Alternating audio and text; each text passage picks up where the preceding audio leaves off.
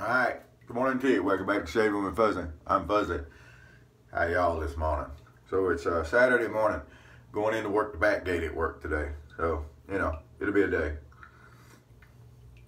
Shouldn't be too bad. Gonna be training new people, I understand. That's always fun. So we're gonna get a good start today with a good shave and a good cup of coffee. And I'll tell you about all that here in a minute. But first, I'm using the, I'll tell you about the soap in a minute too. But I'm using the brush scuttle today. So I'm gonna go ahead before I do anything else.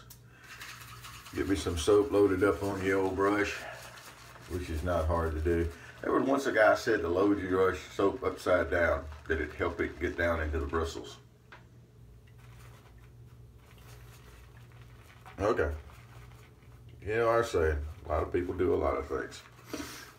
Anyway, here we go. So we're going to get some of the old soap here. You'll notice how nice it's loading up on the brush there. Well, this is a soap that I've had for a little while. It's called the Shaving Factory Shaving Soap. And I get it from, it's a nice little cake there. I put it in this wooden bowl. I get it from the same place that I get my Clubman shave products and refills of the Clubman aftershaves and things like that. There's a place called Drug Emporium over in Lafayette, Louisiana. And they're a health food store and vitamin store, that, you know, that kind of stuff. But anyway, they have all this stuff. So I picked up, was looking the other day, and I've had this soap for a while, but I didn't realize this is a Turkish soap, made in Turkey. How you like it? And right tops on the ingredients list is potassium tallowate. So this is a tallow first soap from Turkey. It's $2, $1.99 for a 1.75 ounce cake, which is not really big, I understand. But I just didn't realize that this was another Turkish soap. But it says right there on the bottom of the pack, made in Turkey. How you like it? I like it a lot. Now that explains why the lather is so good on these stuff. I've always enjoyed it. So another thing why I got over there is they've got coffee at pretty good prices. They have the boxes of the K-Cups with the Keurig for the French market that I like. They have them for like $5 for the 12 count, which is good. But they didn't have the coffee and chicory this time. So what I ended up getting was Cafe Du Monde. They had a 12-ounce pack of it for $4, the ground coffee with chicory. So that's what we're drinking this morning, is the Cafe Du Monde.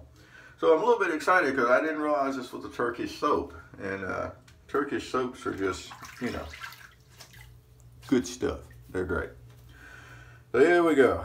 So we're going to get a shave. As you can see, we do have a couple days ago because we were off Wednesday, Thursday, and Friday. That's now my weekend.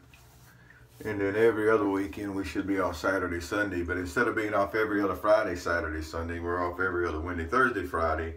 And then the weekend that we work the Wednesday, Thursday, Friday, we're off the Saturday, Sunday. It's not as confusing as it sounds. And it's actually kind of nice. You still get the 3 days off. And I'm getting a little extra time this week. Today I would actually normally work the main gate, but I'm working the back gate, which is fine. I get the weigh trucks in and be a weighmaster. No, I'm really not the weighmaster. We actually have folks. They have folks with another company that do that. I just have to weigh a few trucks in every once in a while. All right, so as you can see, this here soap does a really good job, just like you would expect from a Turkish soap. It's got a scent, and now it kind of makes sense. Excuse the snot. Now it makes sense as to the scent on the soap. It has that Turkish soap scent. It's a soap scent. It's hard to describe. It's not Arco. It's not, what is it? What is that other one? GBZ or whatever it is. It's not that, but it is a really nice scent. And for $2, even if it is kind of a small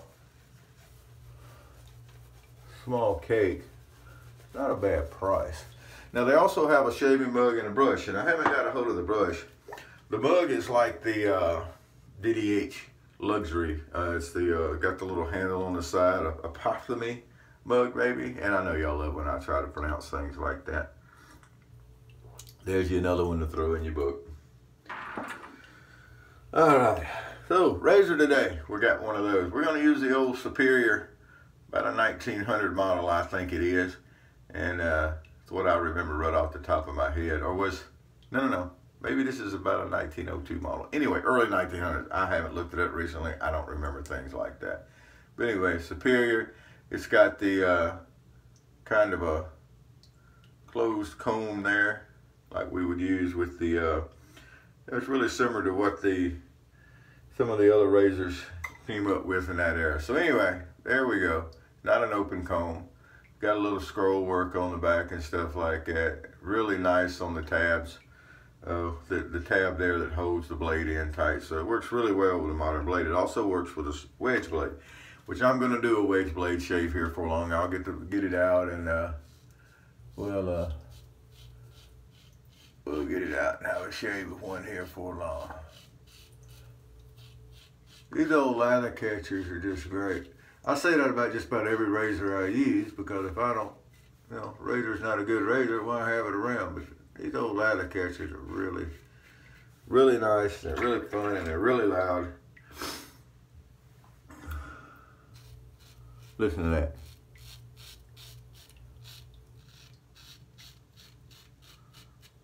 How you like it? I like it. That's the sound of a working blade to me.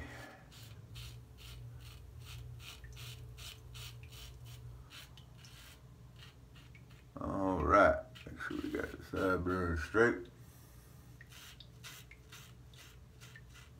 Now, you'll notice that under the chin here, we go up for a while, and then there's a patch that we leave to go down. And that's because that's the way the hair growth goes. It's a good idea to know how your beard growth is. It'll help get you away from irritation and things of that nature.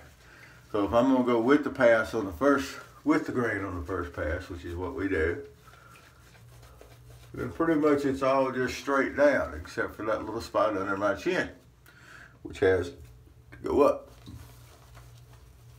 And once I get the first pass done and I go to the across the grain stuff, it doesn't matter, it can all go the same direction. How you like that for a second pass of lather? Alrighty. There we go.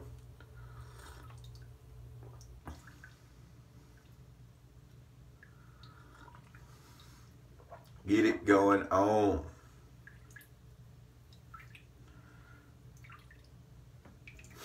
Alright.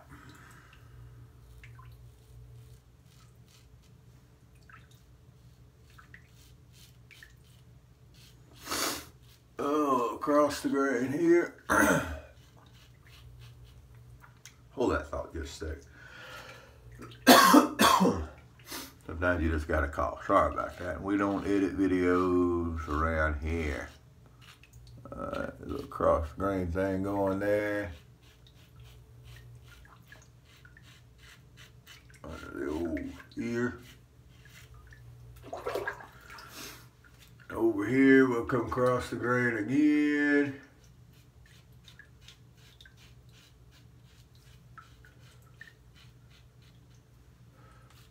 Up a little bit around the goatee. Oops, like I got kind of out of the camera. Use a little bit different spot for the camera today. Yeah, well, maybe it'll work. Also back on the iPhone, because I don't know, a lot of people like the video quality better on the iPhone, and I may have figured out how to get a camera shot that's decent. I don't know if this is decent or not. Probably better than it was. What do you think?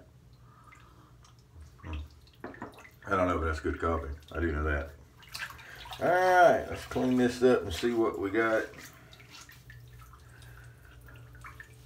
So that makes 3 Turkish soaps I have in the den now. So Turkish Tuesday, or Turkish Thursday, could be a little more of a mix now. That's all right. That is definitely all right.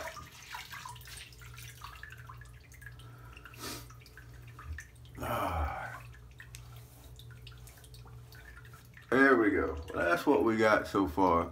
Cleaned all that growth off just like we knew it would. We knew there wouldn't be any problem with that. And here we go.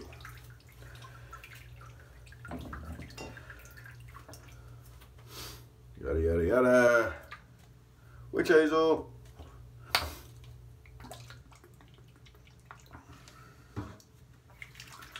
Oh, boy. Ate some good gumbo last night. I actually cooked the gumbo. Sort of. I cheated. I did. I didn't make my own roux. I cheated. There's a company around here called Carrie's, and they make roux and then they put it in a jar for you. Well, they also make powdered roux in a kit, kind of. Well, it's just a box, not really a kit. Then you add all the other stuff you would add to a gumbo. That's what I made. Chicken and sausage gumbo with Carrie's roux. I'll give them credit for it. It was good. It was really, really, really good. Now, can I make my own roux? Probably. I've done it. I'm not the world's greatest. I'm not a Cajun. I'm a redneck. But using the mix there, it came out really, really, really good. So I'm not complaining. All right. Look at there. Well, there's our Saturday morning shave going on. Look at it. And it feels just as nice as it looks. Trust me on that one. We'll get everything cleaned up here and get some more coffee. I actually made enough coffee to stick a little bit in a thermos to take with me to work today. But there we go. So here we go. Shaving Factory. Yeah, another good soap to put on the list. Good lather. It's got that Turkish soap scent. Now that I know that it's from Turkey, it makes sense as to what it smells like. It really does. It says, shave like a man. Yeah. All right. Well, you know, and the ladies would probably like this one too because it doesn't have that bad a scent. It probably work real good for them too. So there we go. Shave like a man, even if you're a lady. How does that work for you? All right. Well, y'all have a great day. Remember, whoever you are, wherever you are, whatever you're doing, happy shaves to you, and you know, have a good cup of coffee. We'll talk to you later.